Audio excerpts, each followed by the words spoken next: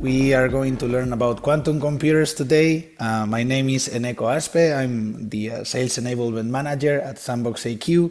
And today we have Stefan Leichenauer with us. He is a physicist and the VP of Engineering at SandboxAQ. Hello, Stefan. Hello, Eneko. We're going to start talking about how these quantum computers operate. They do it using qubits, and we can get qubits in different manners, in different ways. So we're going to talk about those. So the first one, probably the most popular one, is the superconducting quantum computers. So basically, this is a type of qubit that uses synthetic qubits built using supercooled circuits.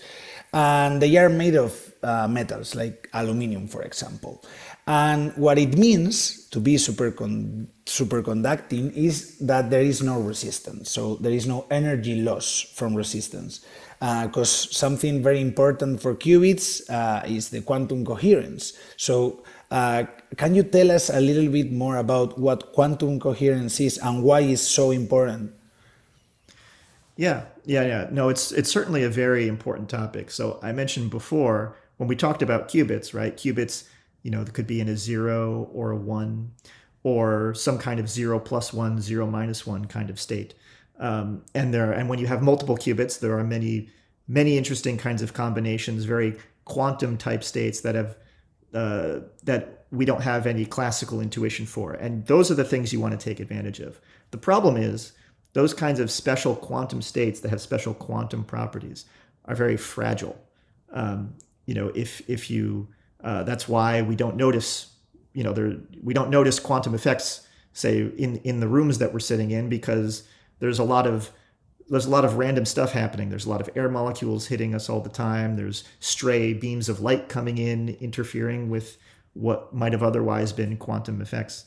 And so the coherence and coherence times measure the resilience of a particular quantum system, the ability for it to maintain its quantum status, right? Because eventually something's going to go wrong and it'll lose track of its quantum nature, and then it won't be useful for computing anymore. So let me see if I understood this. So imagine I have like a little flower, let's say, that is very fragile, and we are in the middle of a hurricane and a big storm is coming, and the coherence will be how long could I keep that flower alive? Something like that? Yeah, exactly. Or maybe how long the flower keeps its petals, right? Got you. Before the hurricane starts to rip them off. All right. It's a little bit violent, but I think that's the idea. All right. And then in this type of quantum computers, superconducting quantum computers, good thing is that we have high gate speeds and fidelities, and they can also use standard, so processes that we already use, like lithography, for example. What does it mean to have high gate speeds and fidelities? Because I know that these are two important properties in quantum computers, right? Yes, that's right. So what a gate is, first of all, it's an operation that you would want to do to manipulate your qubits. So in ordinary computing, you've got all your zeros and ones, but the zeros and ones are useful because you have things you can do to change a 0 into a 1 and a 1 into a 0, and you perform these kinds of operations in a particular order, in a particular pattern, and the result is something useful, right? And in quantum computing, it's a very similar kind of story. You have some things you can do to your zeros and your ones, and your 0 plus ones and your 0 minus ones, in order to get something useful at the end. And the basic operations that you build up your quantum programs with, these are called quantum gates, right? So these are the things that you do to your qubits. And so if you're building your qubits out of, say, superconducting wires, then there are certain things you can do to enact these quantum gates, or these gates to the qubits. And you only have a certain amount of time to run your quantum program, right? The coherence time. As soon as if you run out of coherence, then you can't do interesting quantum things anymore. And so having a high gate speed means that you're able to do a lot of operations before the system loses coherence, before it stops being quantum. And so that's an advantage. You want to have a long coherence time and also a short gate time or a high gate speed, so you can fit a lot of operations in there. And then fidelities. What does it mean to say you've got good fidelities? Well, when you're doing these operations, right, these quantum gates, you may not get it exactly right. You know, you might make a mistake because these things are not easy to implement. And doing it, getting it exactly right, or getting it exactly right a large, fraction of the time, you get it right more often than you get it wrong. That means you have high fidelity. So high fidelity means you're doing the operations correctly, and high gate speed means you're doing them quickly. So if I have this flower in the middle of the hurricane, how fast I feed with this flower a pea, let's say, for example, that will be the gate speed, and the fidelity will be how good, let's say, is the quality of my flower, right? Or something like that. Like how beautiful is my flower will be the fidelity. The gate speed will be how many bees can I feed with this flower, and then how long the flower lives will be the quantum coherence, right? Yeah, that's right. That's right. So if you've got several of these flowers and you've got bees flying between them, you might think of this as, yeah, how many bees do you have? How fast are they moving? How healthy are they? And in order to be able to sort of affect some kind of communication between the flowers. Mm-hmm. Good. And then that is something good of these quantum computers, that they have high gate speeds and fidelities.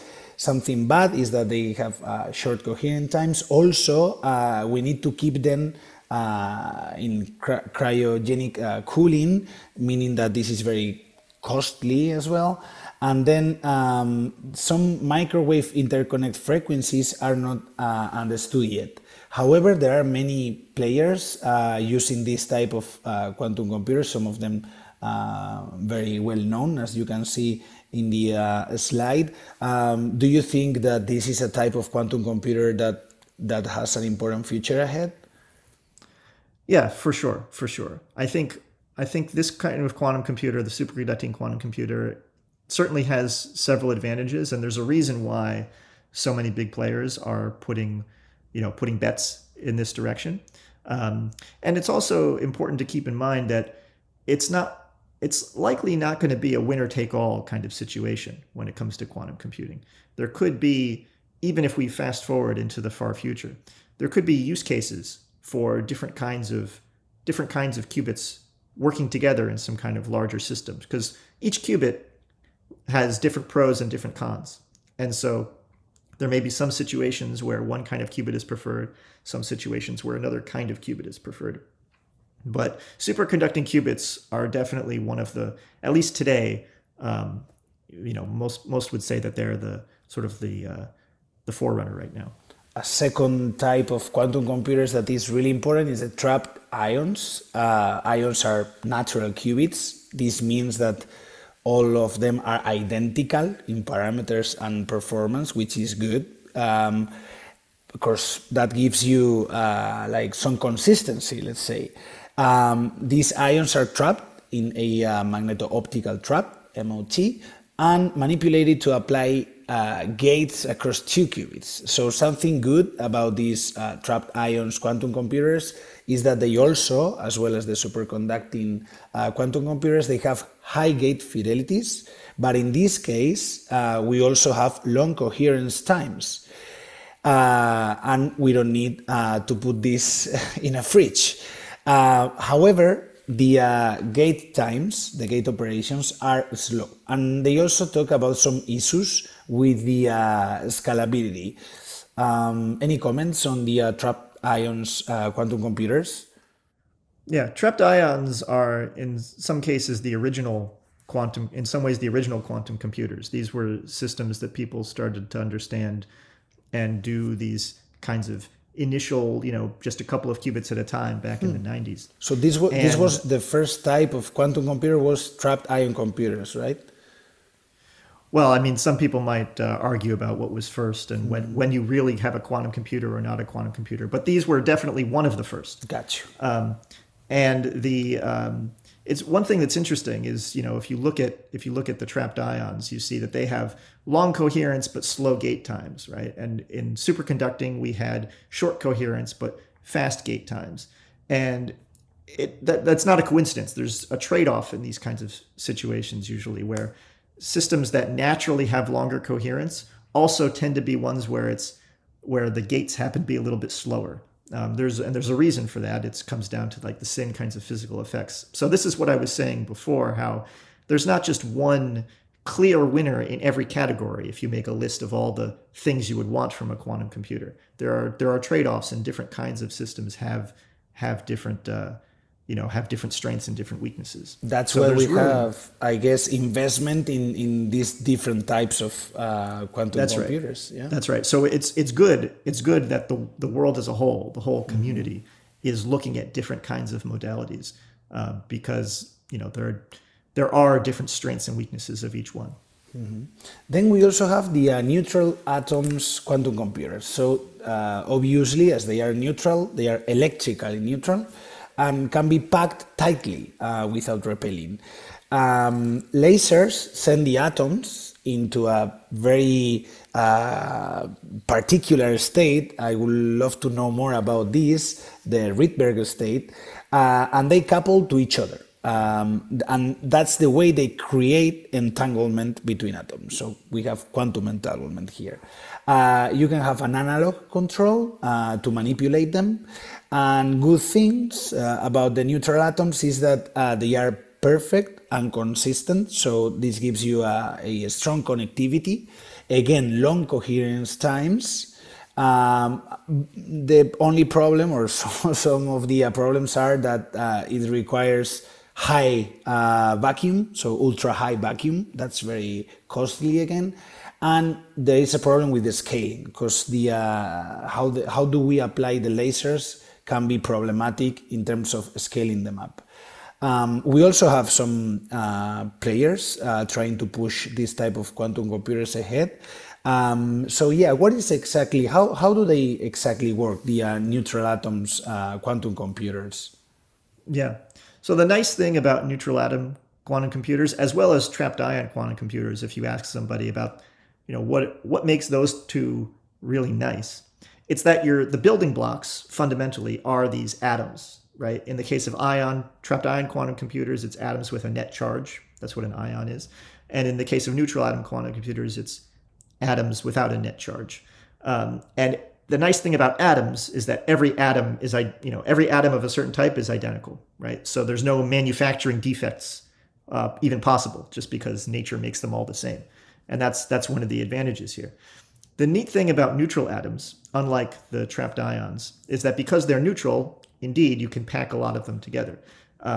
Then the problem becomes, how do you get them to talk to each other, because they don't interact. And that's where this Rydberg state thing comes in, which is very interesting, right? So normally when you think about an atom, you've got the nucleus and then you've got the electrons going around the nucleus, right? And usually the electrons are very close to the nucleus. But what a Rydberg state is what happens if you hit the atom just right with say a laser, then you can have an electron. You don't knock it free completely to turn the atom into an ion, but you energize it so that it's much further away from the nucleus than it normally is. And then so they can talk to other atoms. That's right. So now if you've got the nucleus and the electron separated, then the electron has a charge and the nucleus has a charge. And if they're far away from each other, then the whole thing is still neutral, because you've got, say, positive and negative. But when they're separated from each other, then you have a large, what's called electric dipole moment. That's when you have positive and negative charge that are separate from each other. And if you do that, if you have two atoms that are neutral but in this Rydberg state, then you've got these two very large electric dipole moments, and there can be an interaction based on the existence of those large dipole moments, which are not normally there. And the difficult thing is to use these lasers to do that and scale that up. That's right. That's right. So there's a significant amount of very sophisticated laser control that has to happen, but they're making some really exciting progress. And the neutral atoms are they're something that's more recent than these trapped ion quantum computers, for example. but they're making some really exciting progress in the recent years. Interesting. We will keep an eye. Let's move on. We have two more types of quantum computers. The photonic quantum computers use a state of light, so photons, as qubits. Photons are easy to produce, but the problem is that they cannot be trapped, at least easily, to create entanglement between many photons. So that is the difficult part. Computers, in this case, they use measurement-based computation rather than the traditional gate-based computation we were talking about before. They have extremely fast gate speeds. They don't need a fridge or vacuums, and they have a very small overall footprint. But the problem is the noise. So noise coming from the photon loss is a problem, and then the two Q gate challenges they have also. So photons, they don't naturally interact. What do you think about photonic quantum computers? Yeah, photonic quantum computers is very the really nice thing about photonic quantum computers is this idea that yes, you can make photons very easily. If we talk about one day needing millions of qubits, right? It's quite a challenge to make millions of superconducting circuits that are all exactly right. It's a challenge because you need to fabricate them one by one. Yeah, and it's a challenge to have a million atoms, whether they're neutral atoms or trapped ions, sitting in the right spot and have lasers attached to them all. But it's very easy to make a million photons. And so the scale, when it comes to scaling, it seems like the photons, it's very tempting to say, okay, to solve the scale problem, let me just try to use photons. But yes, the real challenge here is that photons, it's very hard to get them to interact with each other. So the whole model, right, of computing with photons is typically very different. Rather than trying to take two photons and make them interact, and do like a 2-qubit gate every time you need to do a 2-qubit gate. That's not the way people think about a photonic quantum computer at all. Instead, it's this measurement-based computation. What this means is essentially, simplifying a little bit, it means setting up a big quantum state that has a lot of entanglement between many, many photons. And you do that, it doesn't even matter what kind of computation you're going to do later. You just have a bunch of photons in a very large, very entangled quantum state. And then you take that entangled quantum state and you do operations to it, and including measurement operations where you measure, and then depending on the outcome of the measurement, you do something else to a different part of the state, and you proceed in that way. And it's possible to show that kind of procedure can do any kind of computation in the same way as the usual procedure that people think about, where you just do a bunch of gates in a row. So the problem here is not the entanglement, because you can do that very easily. What comes after that, right? Like after you have this entanglement, right? The entanglement is still quite the challenge, because how do you get photons to be entangled? The way you get them to, in order to have photons entangle, they need to somehow interact, or they need to have somehow a common origin. And that's very challenging because photons normally just pass through each other. They don't interact. And so getting this entanglement is very challenging. And it's so challenging. That's why people don't think about trying to do, because photons are just whizzing about so quickly. Trying to do 2-qubit gates on them would be, it would just be extra challenging, because how do you keep two photons in time? Exactly. And you would need to entangle them sort of on demand. That's what a 2-qubit gate does, is it gives you entanglement. And so the way people try to solve this problem is they say, all right, getting entanglement is very hard. Let's just do that at the beginning, make this big entangled state, and then do different operations to that. Cool. But it's very challenging, but the nice thing about it is that if you're able to solve these problems, scaling goes boom.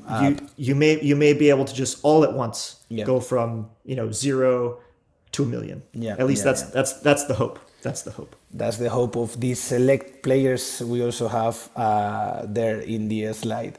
Let's talk about this last type of quantum computers, silicon spin quantum dots. In this case, they use the spin of electrons in semiconductors as qubits. And this year, we got a demonstration that they can produce they can do mass production of qubits using standard processes that we already use in manufacturing of silicon technology.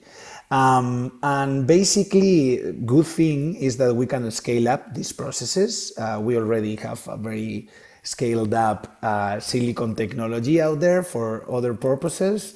And they also have a strong gate fidelities and speeds. Problem is that, again, we need like very low temperatures to do this. They also are facing some challenges regarding interferences, crosstalks, and very few useful entangled gates to date. However, we have very important players trying to push this technology as well. Any thoughts about silicon spin quantum dots, quantum computers?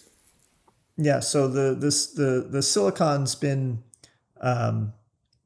quantum computers may have some of the same advantages as the photonic quantum computers in that you can take advantage of the silicon industry, so silicon photonics in the case of the photonic quantum computers. Which is already very advanced, right? It's already very advanced, yeah, right? Yeah. Exactly. And so when it comes to thinking about scale,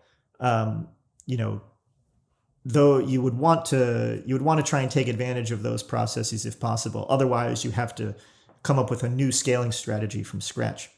And so it is one of the nice potential advantages of something like a quantum dot computer. And quantum dots also, there's a larger industry out there of applications of quantum dots besides quantum computing.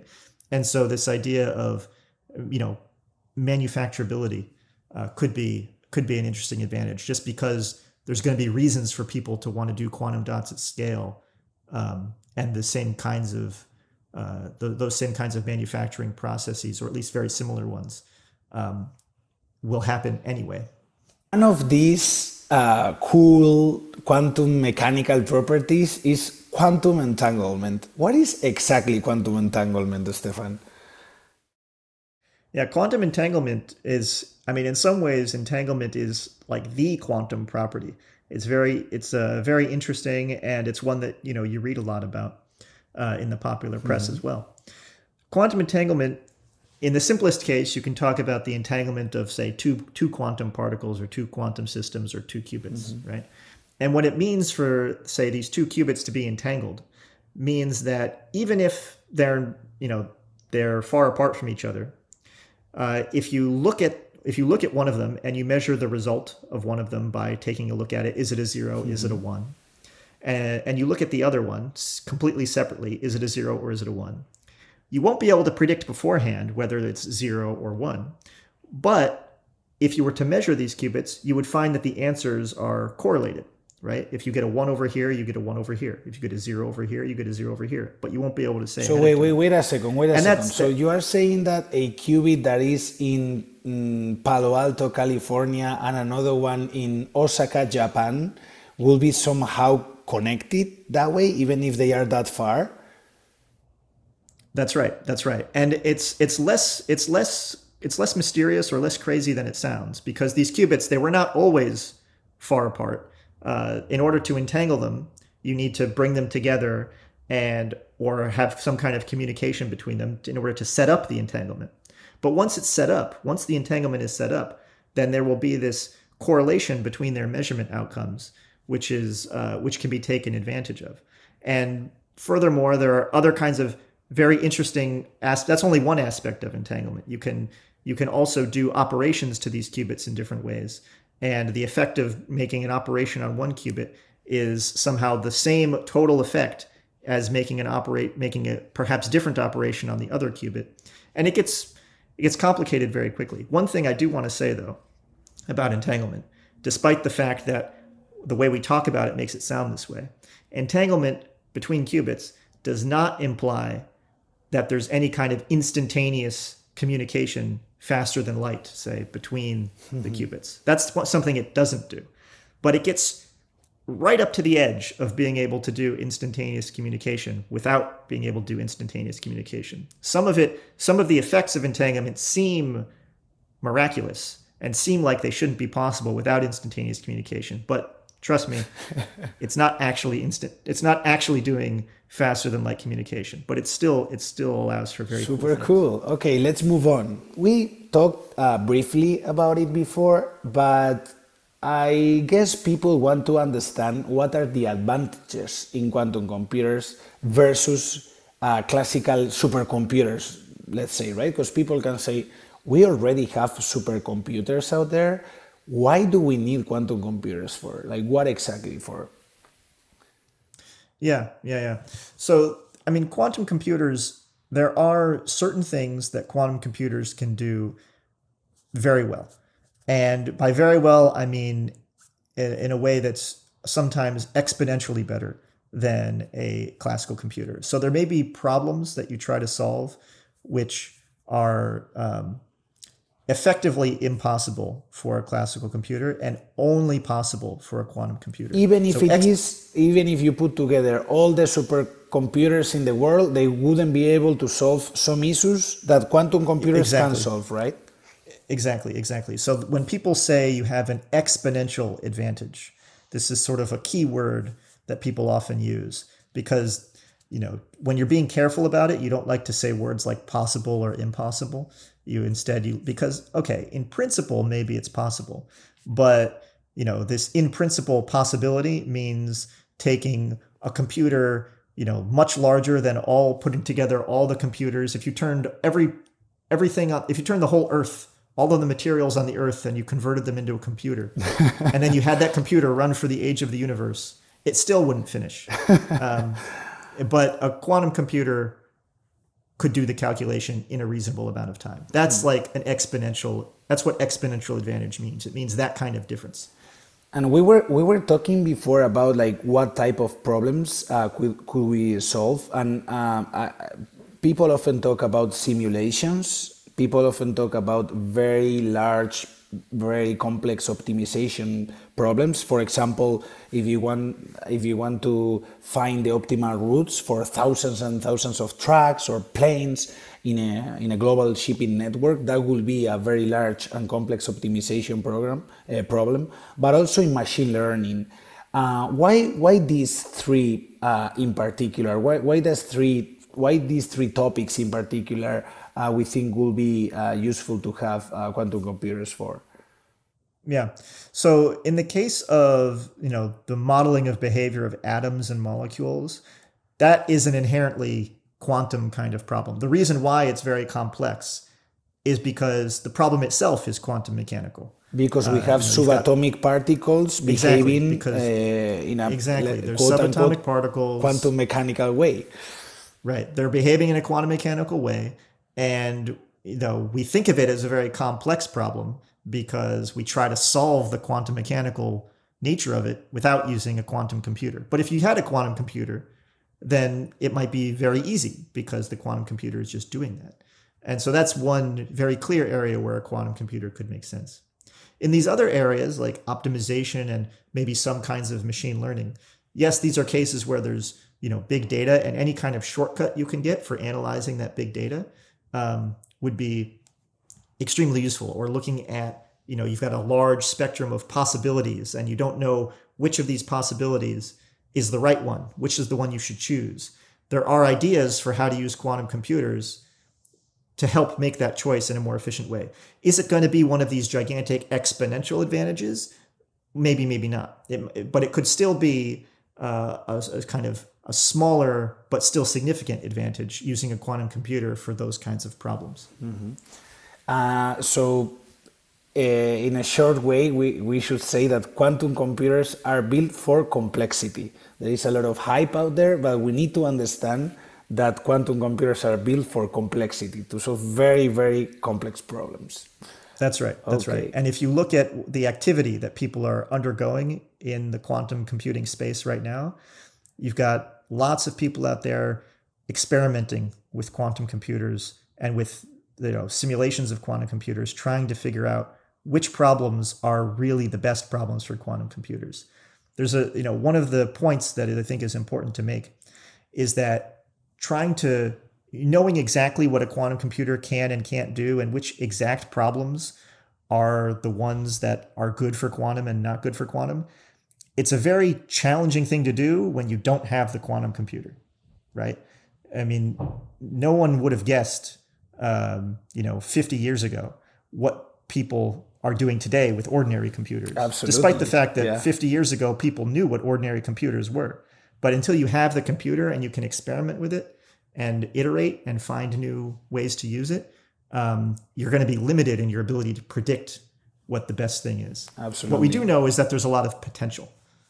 No one could predict, I don't know, Netflix or Exactly. dating apps or things like that. So